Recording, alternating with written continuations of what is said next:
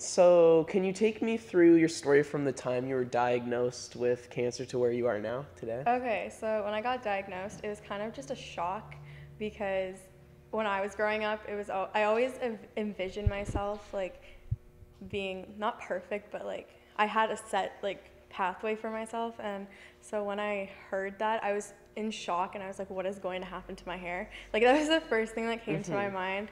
So that kind of struck me, and then when I got to the hospital, it was sick kids, so it was nice. It just felt like I was going for a checkup and I was staying there. And then when I started chemo, I didn't feel anything because I just had an IV. And then when they told me I was going to get a pick in my arm, which is like a line that goes, they give your chemo through that, Yeah. I kind of started feeling really self-conscious. So I'd wear long shirts in the summer when it was like 30 degrees. I didn't go to school for the longest time when I had no hair. So I don't know, when I saw my pillow in the morning and there was hair there, I did not want to believe it.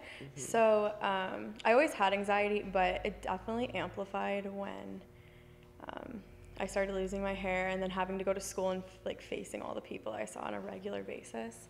It was definitely that. And then I think the depression just came about with everything going on and then not being able to like do sports and concentrate in school because I'm a perfectionist when it comes to marks.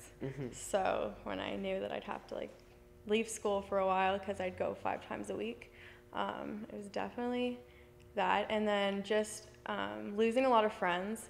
I was always the one person that never fit in. So losing the friends that I worked so hard to get was kind of not my ideal situation. And then, so in the summer, I guess I realized who my true friends are, or I thought I did. And then in September, I really found out who my true friends were, and I was okay with the fact I had only one good friend. Everything was on a steady path. And then in November, I kind of went back into like the depression. I was really low. Like I go from like that, it's like a roller coaster. So I got really low again, and they thought at this point I was off the medication. I was off chemo, I beat cancer, everything is great. Then I just kind of went back into it, so they put me back on medication. Now I'm stable. It's just the fact like seeing all these people going to parties and having fun and like having all these friends, it kind of sucks. But now I'm good. I still deal with it on a regular basis, just not so frequently. For So, yeah. sure.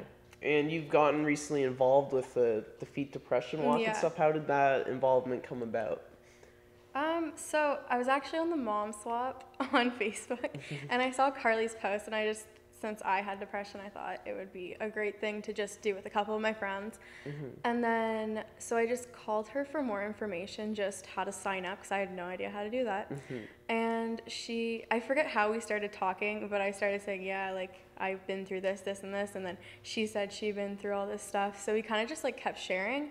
And she thought she has no youth representatives in our council, so she thought maybe I would be a good fit. So she just kind of asked me, like, basic questions, like, would you be okay speaking? But I didn't know what I was getting myself into, because I'm very socially awkward when it comes to talking. So I just kind of agreed, and then she called me the next day and then told me that there's a council meeting, and I was a bit vulnerable because I didn't know what I was getting myself into, but I really wanted to be a part of something. So I thought it would be great just because I feel like it would be important to have people have more awareness about this whole mental illness. So yeah, and then just after the speech yesterday, she wanted to let me know that next year if I wanted to be a part of the council, because it's kind of too late now because it's in a month, I can do that. And I don't know, it just kind of happened very quick. Like it all happened last week. So, but yeah, she's someone I can really trust now. So For sure. everything's meant to be. Awesome, awesome. So, what would you say are some of the biggest challenges for people with mental illnesses? Everything. I guess it all depends on what you have. Like I know people that have anxiety, but they can talk to everybody. But for me personally, it's just kind of being in a situation where you don't know what's going to happen, and with a bunch of people you don't know. I'm more worse when it comes to like being in a room with teenagers I don't know, just because I compare myself. But like every day is a struggle with not knowing what's going to happen. especially when you're alone, it's really hard because I don't like being alone. Like I'll ask my parents to do something every single minute.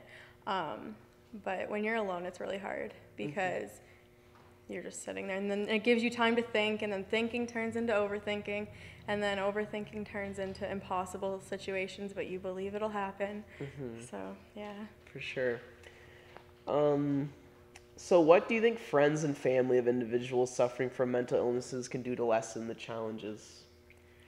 I think just knowing a lot of people that have it. I think if you notice your child or someone in your family is struggling in any kind of way, I would suggest going, not to push them into getting help, but maybe research some possibilities, because a lot of people don't know they have it themselves, so they're not going to come out about it.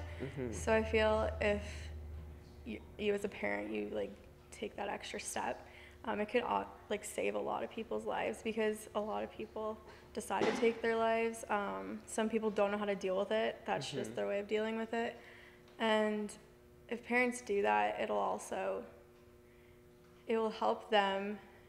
Like early on, it's better to do it earlier than never, or like later on when it's worse. So I feel like as parents, you should just step on that if you notice anything. Or just like simply ask your child, like, how is your day? Or like, how are you honestly doing? Because a lot of people don't have that parent-child relationship. They don't have like those I open personally lines. didn't really. So when I opened up, me and my parents definitely got closer. For sure, yeah. Yeah, So so- like having more people aware of what to Yeah. look out for and whatnot. Yeah, because it's definitely a common thing nowadays. I think it is. I never heard of it before I got diagnosed, because I guess I wasn't really looking for it. But yeah, because a lot of people will say, oh, I'm so nervous to present, or like I feel like I'm going to throw up. Like that may be a sign of anxiety. That's definitely one of my symptoms. So yeah. Yeah, it's definitely. What do you think that the community can do to lessen the challenges, not just individuals?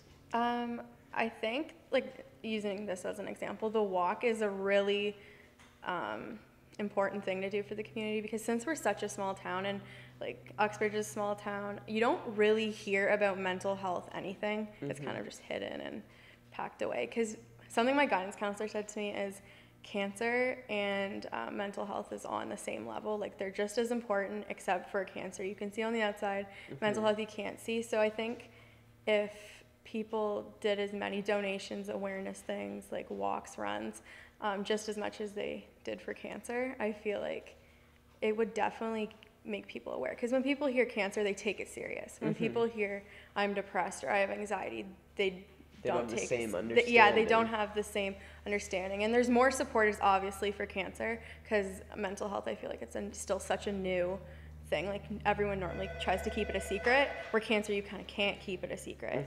So I feel like if not just Uxbridge, but if towns or cities did more things for mental health, even if it's like a bake sale or raising awareness, raising donations, I feel like it would help a lot, because this is the first thing in Uxbridge I've ever heard of that to do with mental health. So Yeah, that's why at school we're trying to start something, just because to get the ball moving. So there's more things to support it.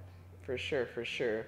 Do you know of any resources or supports that currently exist in Uxbridge for people suffering from mental illness? No.